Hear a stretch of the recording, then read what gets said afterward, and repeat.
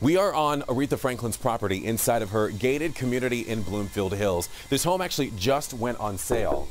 Let's take a look inside. Back in 2019, a Detroit area property went on the market that once upon a time belonged to music royalty. The estate, once listed for $800,000, then put back on the market for over $1 million, was the place where the late Queen of Soul Aretha Franklin once called home. Another one of her properties, located on the Detroit Golf Course and built in 1927, sold about a year prior for $30,000 to a developer as it was in a state of disrepair. Today we'll check out two former homes of legendary singer Aretha Franklin. We even found the listings. In these videos, we don't reveal any addresses, and even though I've done a house tour of my own place, please do not show up at any private residences because it's not safe for anyone. Aretha Franklin was a singer, songwriter, actress, civil rights activist, and more who passed away at age 76 in 2018. She grew up singing gospel music in a Detroit church where her father was pastor and signed her first recording contract at age 18. Despite this, Aretha didn't reach her mega success until she switched to Atlantic Records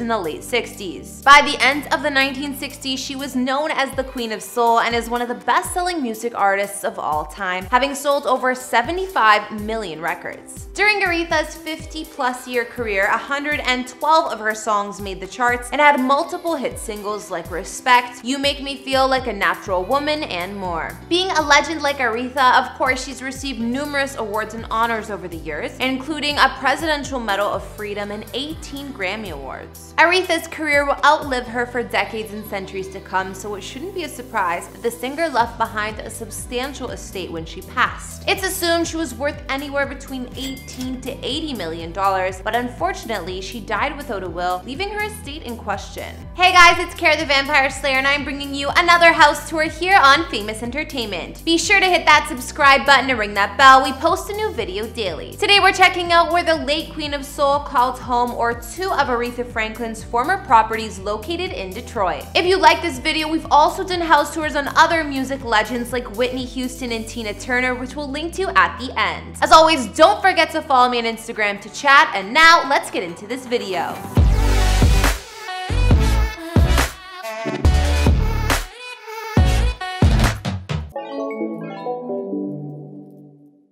In 2019, one of Aretha's longtime homes came up on the market for $800,000, and then after being taken off the market, returned with a respectable price increase to $1.2 million.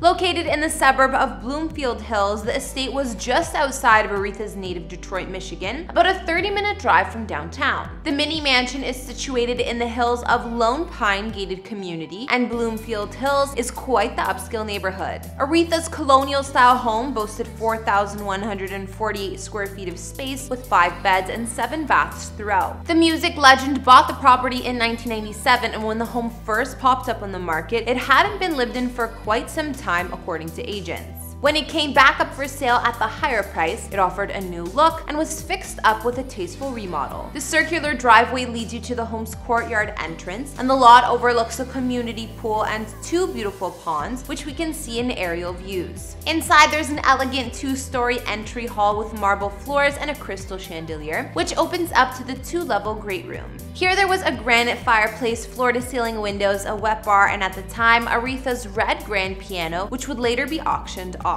While the home was upgraded and modernized, it maintained a classic feel along with much of the original features from when Aretha lived there. The Queen of Soul also loved to cook, and while the gourmet kitchen was fresh and polished with white cabinets, black granite counters, and an oversized island, they were able to keep Aretha's original appliances. There is also a breakfast nook, and a sub-zero fridge was added according to listing materials. Even the stylist who staged the home said whoever's so lucky to get this space will be cooking in the Queen of Soul's kitchen. The formal dining room had a stunning custom chandelier overhead that Aretha owned and loved, which used to be in one of her other residences and was brought here to add more of her personal style. Also on this level of the home, there was a cozy library with wood accents and the stately master retreat. Aretha's master bedroom featured the original floors and attached marble bath, as well as a private deck and 2 spacious walk-in closets. Another special detail is the floral shower surround in the master bath that was custom made for Aretha. It's the same same shower that this queen used to sing in. There's an upper level of the estate that has a bridge, as well as 2 large bedrooms also with en-suites. Downstairs, there's a finished walkout lower floor with plenty of space to entertain. This level of the home boasts a family room with fireplace, kitchenette,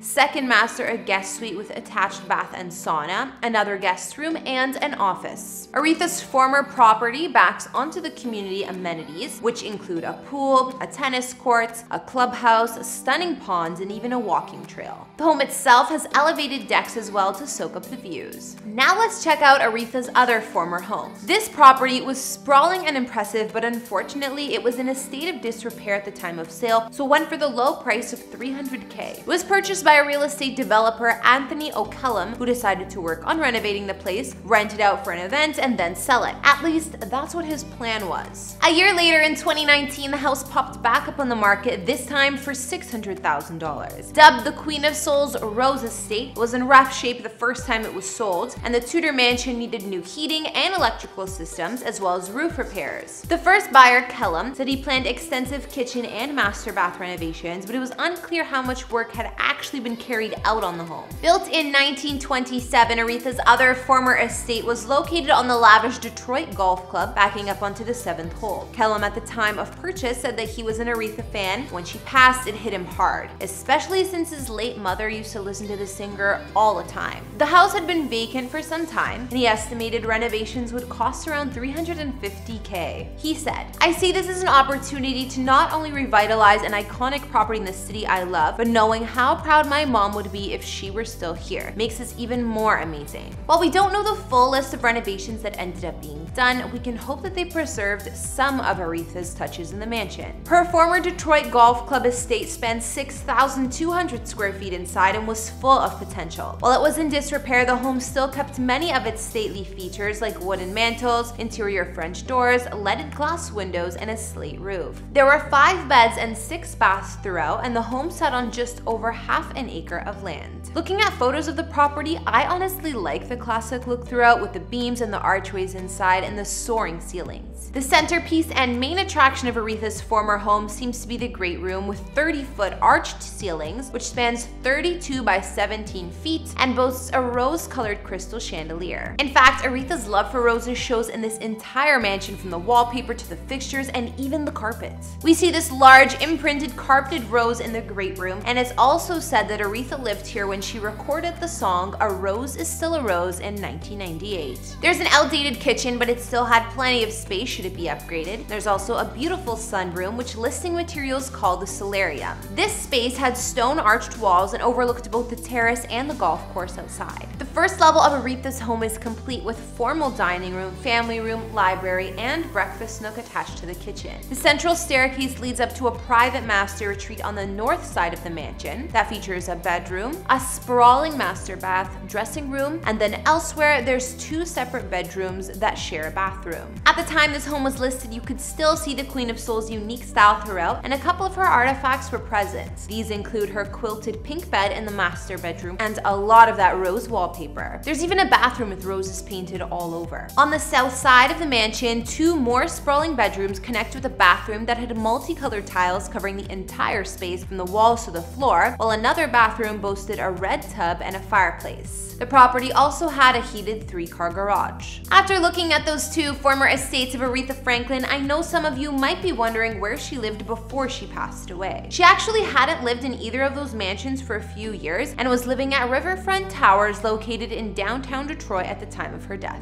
After checking out Aretha's 2 estates, what did you guys think? Which did you prefer? The first Bloomfield Hills mansion or the larger but more outdated Detroit Golf Club property? Honestly, while the second place was much more dated and needed a ton of work, I love the original design and the historic feel. I know that if that home just got some TLC, it would be one amazing mansion, and I, for one, would keep a ton of those original features. Like the amazing great room and the sunroom, but I would definitely can that bright rose patterned wallpaper in the hallway. Be sure to let me know what you guys thought of Aretha's beautiful Detroit mansions down in the comments. If you haven't, please go subscribe to my personal channel because I would love to get to know all of you better. We'll link you my latest video.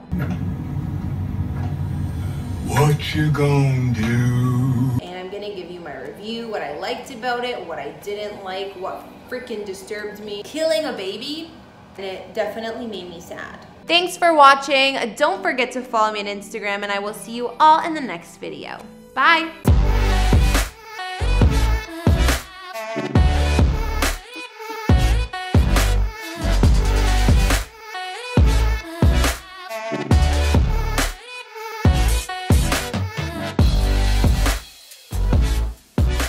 You